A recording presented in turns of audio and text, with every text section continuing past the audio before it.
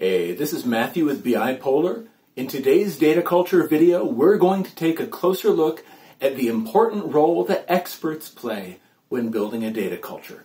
Let's take a look.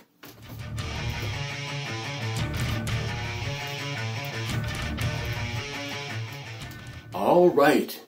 In past videos, we've talked about community, we've talked about champions, we've talked about how a data culture involves more people using more data in the right ways to make data-driven business decisions. This is what makes a data culture and not just a culture. One of the things that many people and many organizations lose sight of is the fact that even though Power BI is a self-service business intelligence tool or has self-service BI capabilities, it does not mean that you can simply throw the tools and throw the data at self-service users in the business and expect there to be success. Regardless of the tools that you're using, if you want a solution that scales, if you want a solution that is maintainable, if you want a solution that delivers enterprise BI capabilities, you need enterprise-grade talent to develop it. Now, recently, my team at Microsoft, the team that I work with in my day job, keeping in mind this is my personal channel and my personal opinions, but some of my team members have been publishing guidance documentation on the Power BI Documentation Center with a focus on how Microsoft has developed its discipline at the core and flexibility at the edge model for managed self-service BI. The diagram that I've shared here is actually taken from one of these documents, so the link is going to be in the description of the video below, but this is showing how Microsoft and its KPI Lake approach, so KPI Lake is our internal name for this central disciplined core for our BI data. It shows how that KPI Lake team is structured and some of the ways that the core team relates to and interfaces with external stakeholders from various business groups. Now, it's worth noting that at the top of the diagram, we have 3 different rows that are labeled finance and sales and other. Every business group that wants to be part of this solution, they essentially need to provide both funding and resources, so resources on their side and the funding for resources on the BI, Central BI Center of Excellence team for the data that they want brought in and made part of this disciplined core of analytics data. Now, for each one of these functional areas or business areas, there will be a data manager or a data lead, an analytics lead, and a PM lead that are responsible for this area of functionality within the business area. The data lead will lead a team of data engineers who are responsible for data ingress, ETL, and data warehousing, basically to make sure that we're pulling the right data in the right way from the right sources and incorporating it into things like conformed dimensions or properly structured fact tables so that the analytics team can build on top of it. The analytics team will have a set of skilled engineers that are working on the data model, so the measure definitions, all of the things that you put into DAX. So I am not a DAX expert, as anyone will attest, so I'm not going to go too far down that path. But basically, people that know more than me working to ensure that the data model both works well with the underlying data warehouse or data lake or other sources, but also serves the needs of the business. And the PM team is responsible for interfacing between the BI technical folks, those data and analytics engineers, to make sure that they are implementing the needs of those business customers, as well as doing outbound and inbound communication and so on, essentially treating each one of these functional areas inside the KPI Lake as its own product with the management and the discipline and the rigor that it requires. There's also down at the bottom a set of shared capabilities, things like having platform engineering, infrastructure support, and release management. So each one of these is a standard discipline for building and delivering commercial software or services.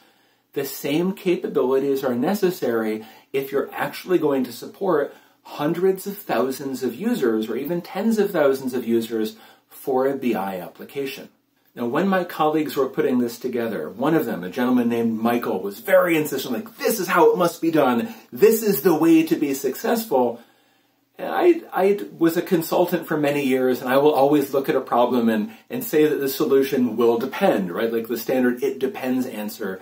Because if it's a complicated problem space, there are often multiple successful ways to implement a solution, and the one that is the right for a given scenario will depend on both the hard and soft requirements and characteristics of that specific problem and the priorities of the people that are determining what is right. What Michael saw was that in Microsoft's Finance BI, other things that we tried didn't work. This way worked. And this approach, it worked because every data engineer, every analytics engineer, every PM, and everyone working on those shared capabilities, they were experts. They were some of the best at what they did. And honestly, this is why Michael is on my team now. He works with the same global customers that I do, helping them do similar things. But that level of expertise, that level of knowledge and skill, and the ability to look at complex problems and say, this will solve the problem and this will not, that's something that cannot be overstated, and it's something that you can't be successful without. You can't expect a self-taught analyst who is new to the tool or new to the space to deliver more than a personal or team solution. So obviously different people have different learning curves and different abilities, but you can't expect someone who is not an expert to do the work of an expert when you're thinking about that central BI solution and platform. Now, if you read through the document that this diagram is taken from, you'll see that there's a lot more details both about what Microsoft has done and what the responsibilities for each of these roles are inside Microsoft's specific solution. So go read that. I'm not going to try to replicate it here. But the thing that I do want to point out, which is in that document, is that this KPI Lake solution implements what we call a pay-to-play model. Similar to how in a previous video, we talked about how getting stakeholder buy-in is important because this is how humans value what they're given. If you earn it, you value it more. The same thing is true in the enterprise when it's not just a person, but it's a department or business group or business unit that needs to put their money where their requirements are. For any of the business groups inside of Microsoft that want their data to be included in the central flagship BI solution, they need to fund their part of the data model, their part of the end-to-end solution, and their portion of the shared platform capabilities. This is both an upfront cost, and it is an ongoing cost, and it is non-negotiable. If you want something, then you need to pay for it. If you value it, then you won't resent paying for it.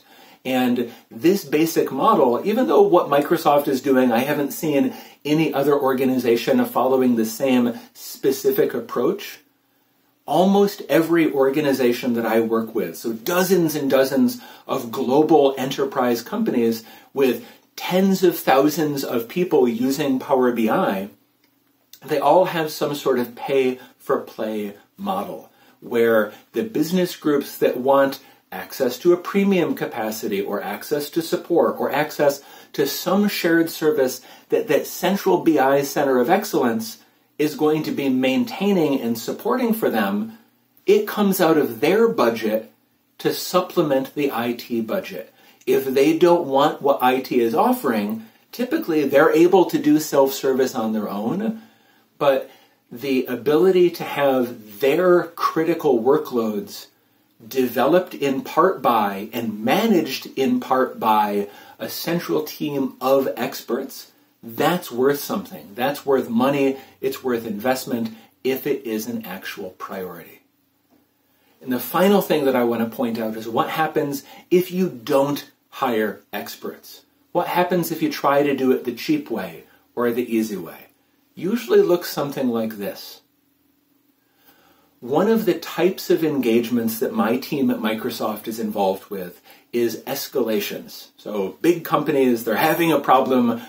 We are sort of the tip of the spear for the solution to these problems. So there are people on my team with deep expertise and decades of experience. We will come in and work with these customers and their partners and their account teams to identify problems and identify solutions. And the thing that we see again and again and again is that when we get pulled in to an urgent escalation, the majority of the time, the problem is that people were deploying work that was performed not by experts and expecting it to scale and perform like a professional application.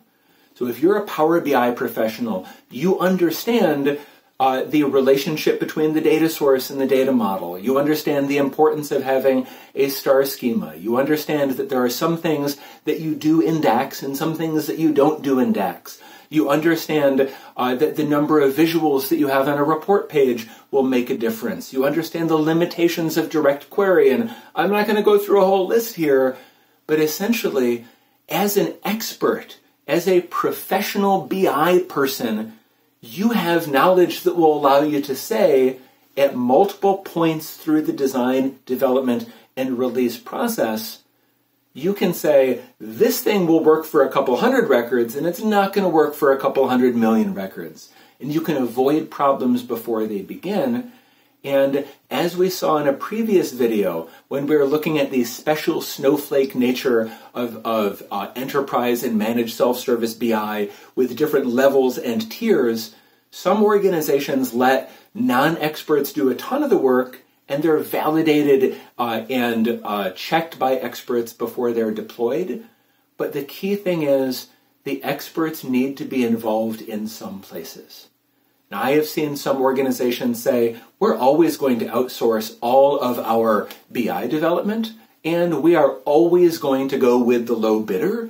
And these organizations always end up having problems because they don't invest in the expertise.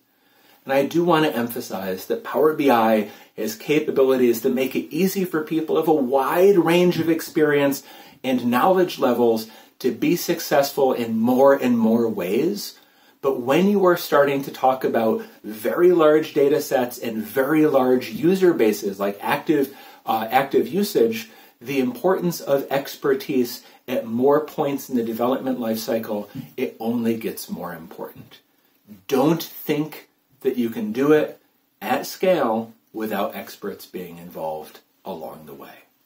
I hope this was useful, and I hope you will get support as you spread this message throughout your organization. Either way, we'll see you next week.